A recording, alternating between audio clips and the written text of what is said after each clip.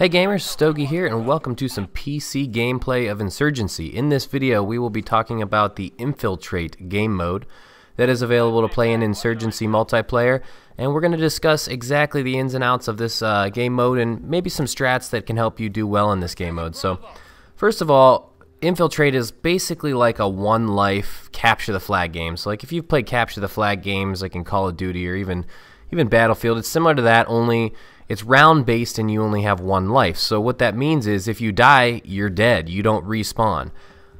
There is a way to respawn in the game, and that is if your friendlies collect the enemy intel, or if your friendlies kill the enemy intel carrier.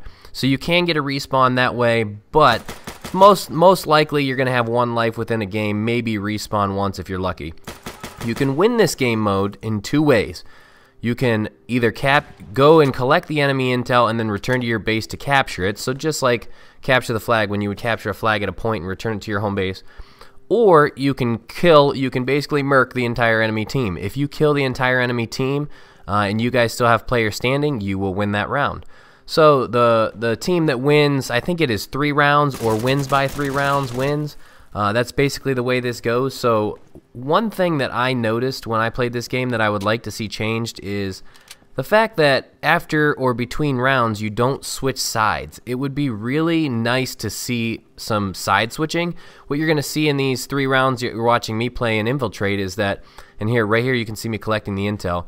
Anyway, what you're going to see is I kind of take the same route. So it'd be nice for them to force you to mix up your route and whatnot, and it would vary your gameplay a little bit. But one of the things I did notice in this game, in this Infiltrate game mode, is that most loadouts and roles seem effective. So most of the gun and class equipment setups that you can use seem pretty effective.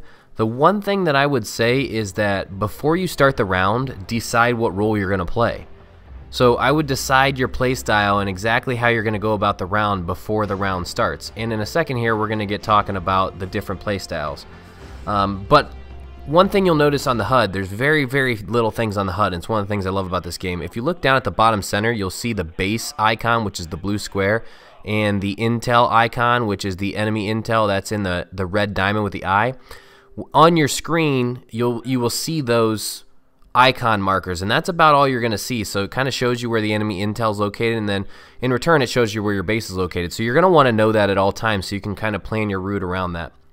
But moving on to various tactics that you may employ in this game mode, I have basically 3 different mindsets that I'm looking at playing when I'm playing Infiltrate.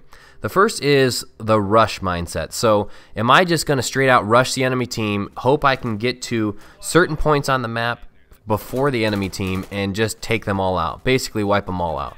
So that's one way to play. The one downside of this is you have to know the map. And the other downside is because you're rushing, if you don't get to that point first, it's likely you're going to get wiped out by the enemy team, and it's going to be a quick, abrupt round over for you. Another way you can play this, and this isn't really my play style, but it's usually good to have a person on your team that plays this way. That's the guard your home base. So if the enemy's going to come capture your intel, they have to come to that home base to get it. So having one person stay back and guard that, usually like a support style, LMG style, is really good for that. That's another play style.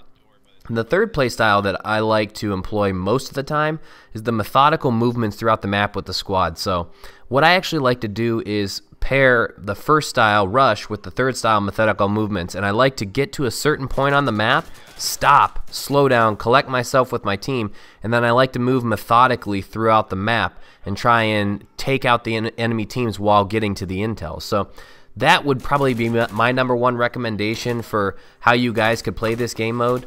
But let me know if you guys have any strats that I haven't mentioned in the comments below. I personally really like this game mode. It's quick. It's kind of like an S&D type thing, but not really, because you're not planting a bomb. You actually have to get to the location and then get back. So it's kind of cool because throughout the game mode, you'll see that the enemy team and your team can scatter out quite a bit, which makes it a little bit more intense.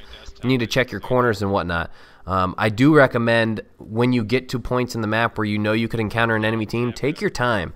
Take a breath, listen for their steps, listen for maybe a call out or a reload. You can be very tactical with that. But right here, what you see is I'm employing the rush tactic. I'm going straight at these guys. I'm trying to lock down my spot up on the stairs here, and it's going to go well for me. So you guys saw me capture the intel. You saw me wipe out the enemy team, and you may see me wipe out the enemy team one more time. Check in the description for your chance to win a code for this game on Steam. And thanks for watching, guys. I will talk to you later.